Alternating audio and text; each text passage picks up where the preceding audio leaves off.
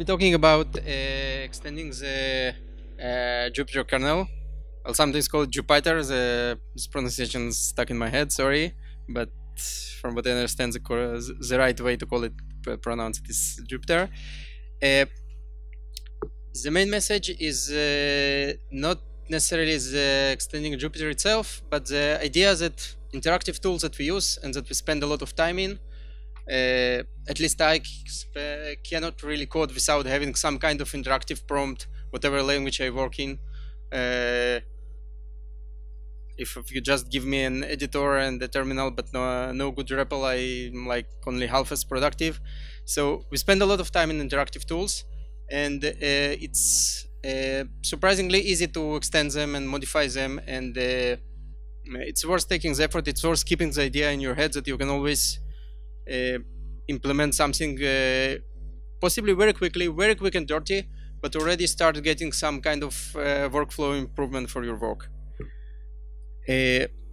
So I think more or less everybody is familiar with Jupyter, so I'll somewhat skip going into details, but it's a notebook. Notebooks are a better kind of REPL invented, I believe, in Mathematica in 1988. It's a document mixed with examples of code and with their execution. At least the way it's done in Jupyter has there is a difference between what you see in the document and the actual execution state, because behind the scenes it's just an interpreter that is getting commands one after the other. But the ability to go back in the document, okay, so do you see the font? Should I make it larger? Larger? Let's see.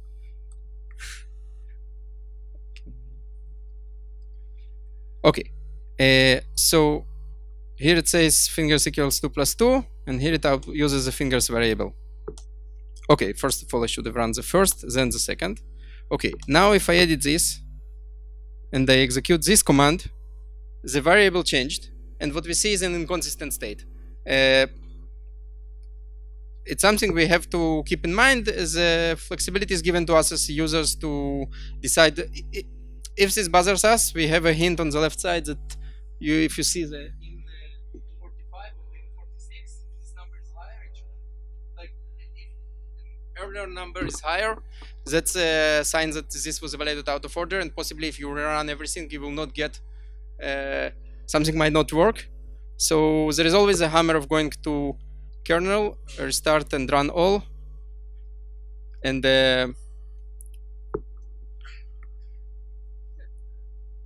running everything from start. But sometimes, like if the execution is heavy, you might not want to do that. Okay, so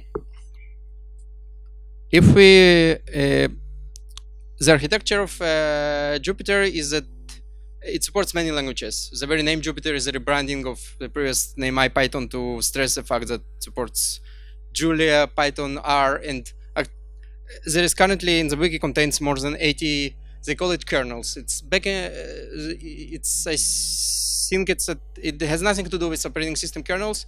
I think it's just a name for that stuck since Mathematica itself used it for its own architecture to call it a kernel. But a kernel is just a process that gets command to execute code and some other features like completion that we'll see, and returns results of execution. The browser is talking. There is a process when you run Jupyter Notebook. It's a process that's talking HTTP to the browser, and there is JavaScript in the browser, obviously, and it's talking a custom protocol. Not very complicated, JSON over 0MQ with kernels. It's launching and killing the kernels itself. When I did kernel restart all, like I did before, it killed the process, the IPython, the actual kernel that knows how to execute Python code, and started a new process, so we got a fresh state. There are several ways to implement a new kernel. And there are many examples for each of them. As I said, there are over 80 kernels, including several written specifically to be minimal examples of how you do it this way. So the first way you can do it in any programming language is to implement the protocol itself. It's not very complicated, but also not very easy. But if you're writing some other language like the Haskell kernel or the Julia kernel, I think many of these implement the protocols themselves. If you're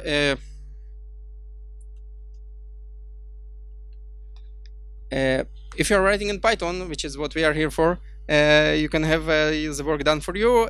Some of the work you can reuse, use subclass a class. You implement a couple methods: do execute, do complete, do inspect, and you get a lot of work done for you. There is a way to reuse even more code functionality. Let's do a live example where we add something. Okay, let's do time. I don't know, +2. It will not take a lot of time. This syntax with percent is not a Python syntax. This is what Jupyter calls magic. The Python kernel implements a lot of magics. They're divided into cell magics with 2% and line magics with 1%. In other languages, you would have to implement them from scratch, or not implement them. It's your choice what magics to implement. But you can use the project called MetaKernel, which extracts this functionality from IPython. I'm not actually sure if it's IPython itself inherits from it, or if it's separate forked machinery, but doesn't matter. You can subclass it, and then you get access to a lot of these magics. For example, then your language will be able to run shell commands by typing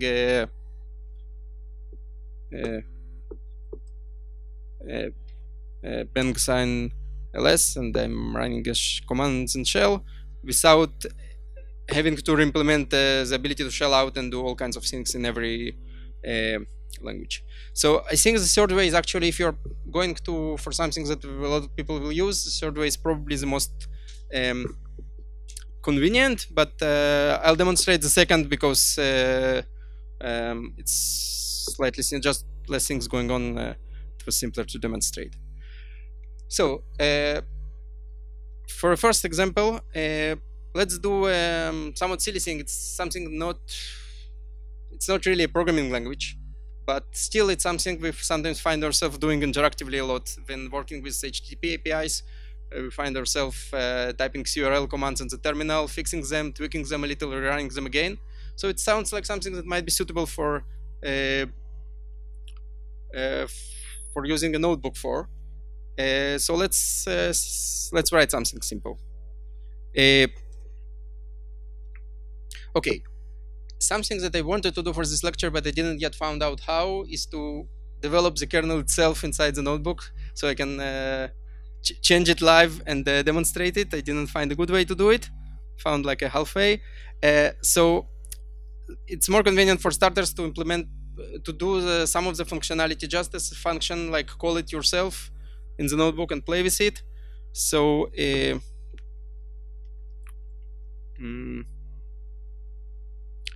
I'm just using the excellent requests library. I'll implement a very simple syntax: get and then the URL.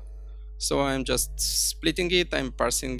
Currently I only support get, also it's easy to support the other verbs. And I'm performing the request, and I'm printing the status code, the headers, and the text. So let's use this function, and I'm using the localhost, something running on localhost to so that I'm not dependent on the Wi-Fi. So yes, we have the request response code 200. We have the headers. We have the output. Okay, so let's see what it takes to convert it to a very, very simple kernel instead of just a function. This is a very quick and dirty way to just to register it. The correct way to implement it is to connect the files to let Jupyter know how to run your code, is to implement a Python package with setup.py, install it with pip, and the way you register it is actually by writing a small JSON file. Here it is. This, by the way, when the magic %% write file is at this moment writing the content of this cell to this file, and the quick and dirty thing I did is just writing my it to a fixed path in TMP and referencing it, but the correct way is to use to install it as a package. So it's a very simple file. There is the command line that needed to launch the kernel and how it will be appear in the UI. And I already did that, so we see HTTP kernel 1 here appearing in the menu because I already did it before. You might have to restart the notebook server, I'm not sure. Okay, so what does the code look like? We import a base class from the IPython code. There is some metadata here. All these are just information. Some of this affects how it is the code is syntax highlighted in the editor, but basically there's just metadata. And there is a main function that we give our class to it. So the bigger difference here is the way we return responses. Above I just used print, but here I need to return a dictionary at the end telling if the status was okay or not, and I'm not sending the results as part of the response at the end. The reason is that sometimes computations can take a long time, so the protocol supports sending results in the middle. And self.stream here is a very simple function to just a shorthand for the more verbose function, returning a message of type stream with name stdout and this text. Okay, let's see. Okay, so this is a notebook whose kernel is HTTP kernel. Let me restart it. So I'm running the simpler version I just overwrote. Okay, and it works. We get basically the same output on stdout as we got there.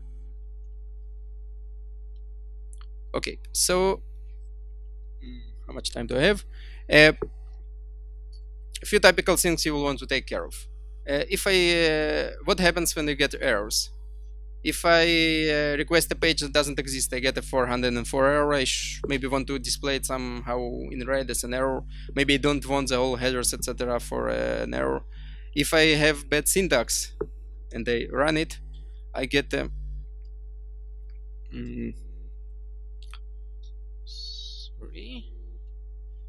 I get a very long and ugly traceback going through the internals of my kernel. Now, this is something I don't want the user to see, because the error was not a bug in my code. The error was a result of it's an error on the level of the language I'm implementing, the language being the very simple language get and the URL. But I want to tell the user that his syntax is bad. I don't want him to all my internals to leak. So for the expected types of exceptions, like I'm only supporting get at this moment, so assertion error, and the request exception, which is all kinds of HTTP errors, I'll catch them. And then if I do it, I'll get a... Here I'm prototyping it with print to stdr, which is automatically read in the notebook, but I'll do it with streaming through the stream response message if I do it in the kernel.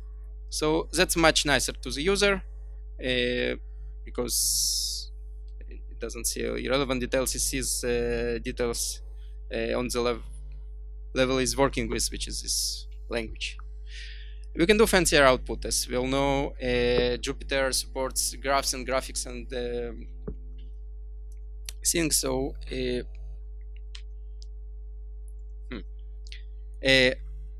is a different message, display data. You give it a dictionary of several MIME types, so we'll send the text HTML response. And now, if you go to this kernel and we are started and we run it, we got our response in a header. We got our headers in a details tag, which can be collapsed. So they're there, but not as obstructive. It's easy to think of other improvements. Another big thing we want in an interactive environment is completions. This is getting sillier and sillier, but okay, how do you complete HTTP URLs in some ways that will usually work?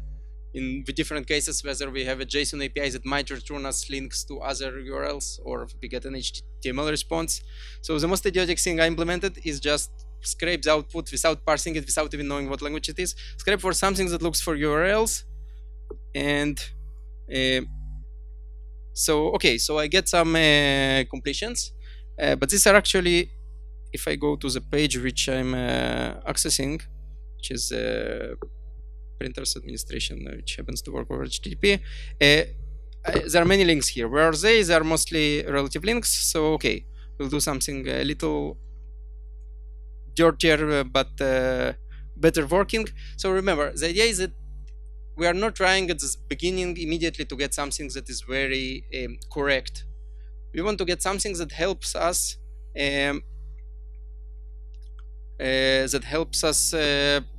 work. Even if it's approximation, it's already a step forward, and there is always a 10%, 90% rule. With a little work we can get most of the way there, and then if we even like this workflow, we probably will continue to iterate on it later. I think the completions are currently broken in the kernel. Let's see, bad syntax works. But if I press tab, sorry, can't live demo the completions, but the basic idea is simple. You add this code is all wrong. You add a doComplete method. You get the whole code as a string. You need to, and you can decide the return. The response includes the start and end in characters of the part you are suggesting to replace, and the list of strings to display and replace them. It worked in another instance. Another thing which led me to starting this language, another example that I started to work with, it's very far from perfect yet, but you can find it on my GitHub. I'll show the link at the end, with the lecture. As soon as after the lecture there is good Wi-Fi, I'll push it again, and I'll keep improving it for in the next few days to make it more organized. So maybe wait a few days. Is Ansible. Ansible is a Python system that basically, for configuration management, basically it connects to multiple hosts over SSH and performs operations there. It uses a semi-declarative syntax based on YAML. But when you write along this Ansible script is called a playbook. When you write along playbook and start to debug it, as any language, it might be more. I felt it might be more convenient to debug it interactively. There is actually an Ansible debugger they have. Ansible has very many extension points. There is an excellent blog post which helped me. Like my thoughts about the language were that the language itself in YAML, it's not such a good programming language. It obviously is a trade-off. They're trying to push people to be more declarative, and but when I really understood the idea behind it is when I look at all the over 10 different places in which you can plug new things into the system, and that helped me understand that it's not about the language itself as the fact that the constraint allows you to have many things you can plug. So I don't have time to go really into the internals, but after stealing some code from the Ansible command line client, we can use Ansible APIs to instantiate a few classes and execute code.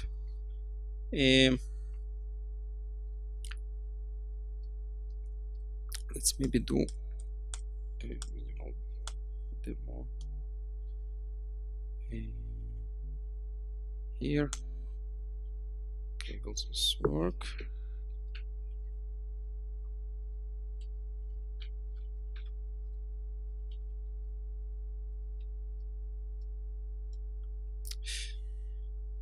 Okay, I'll skip the live demo. Okay, maybe I can show it working here.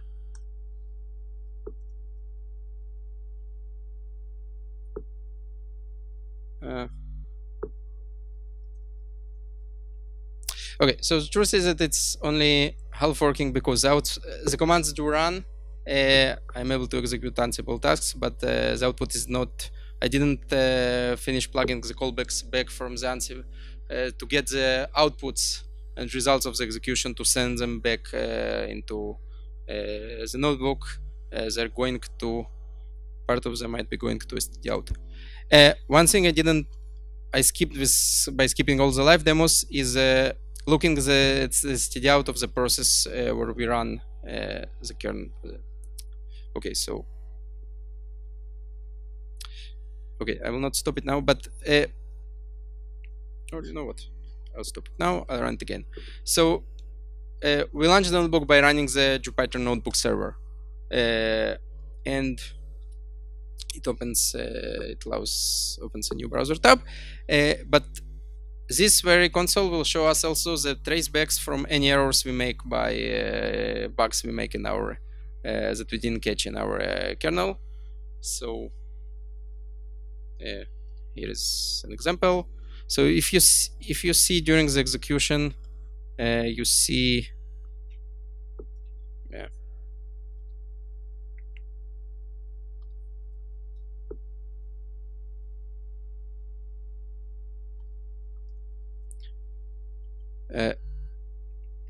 Normally when you run something, you see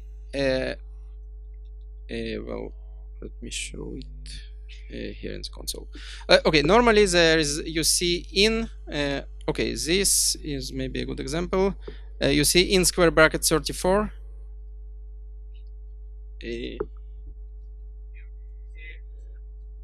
Yeah, when I press shift enter, okay, now it's stuck because something got broken, and that's actually good because that's exactly what I wanted to demonstrate. If you see in with star, that means it's still running, but while we are developing, that probably means we have a bug and something crashed. You will also see the kernel crashing and then again return to the console to find it. Something I wanted to work on but didn't, since it's not fully working, I didn't get to play with this, looking for solutions to it yet, is the fact that the statefulness of the system. This is something that actually I discovered is hard to do in Ansible Notebook. Sorry, in Jupyter Notebook. I want my code to, I want to solve this fact that I can execute. If I change something at the top of the notebook, the results at the bottom do not necessarily reflect it. That there is a single cumulative state that keeps changing as I run each command. I want to reset and go back and start roll history back. While I'm developing scripts, I can actually do that. If I use a virtual machine or a Docker containers, I can snapshot them and I control them back. This is something I want to work on. But actually, Jupyter protocol doesn't doesn't give you any hints to the kernel about the fact that you are rerunning an old command. It's just, for the kernel, it's just yet another command. There is an extension that adds NB lineage I found by someone that adds UIDs to each command, and you can get some knowledge about it, but I didn't have time to play with it yet. Let's see what's important. Oh, okay. I'll give one shout out to do I have a network? Yes. What's this one? A better way to code. Okay, so the creator of one sentence, two sentences. There are two, for this last problem I talked about, there are two efforts that already did something very interesting. One is, sorry, I forgot the name. There is, in JavaScript, there is an online notebook that actually snapshots computer state after every command, and when you go back it restores. It's very nice. Another very promising thing that I saw recently by the creator of D3, D3.express, it's a notebook, but it has some very novel, very interesting ideas about how to make things more interactive. it uses JavaScript, but same ideas could be done in Python. It uses generators as a way to create animations, and it's more like, again, it solves the problem of the order by treating the code not as a sequence of commands, but as a spreadsheet. So it doesn't matter in which order you write it. You can define a variable later and refer to it before, and it will reevaluate things that depend on other things. So that's a very interesting project to keep an eye on. Questions?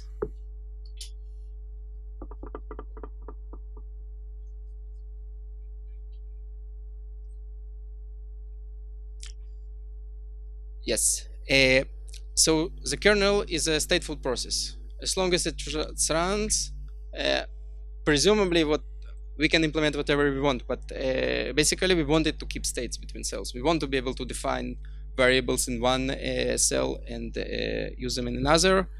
In the case of HTTP, I wanted, but didn't have time to show how I implement a shorthand when I can cd to a pass, and then my URLs will be relative to it, so that will be a instance variable on my kernel class.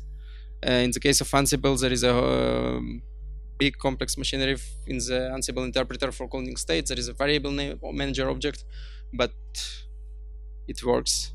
If at least in my experience, I was able to set variable in one playbook and then access it from another.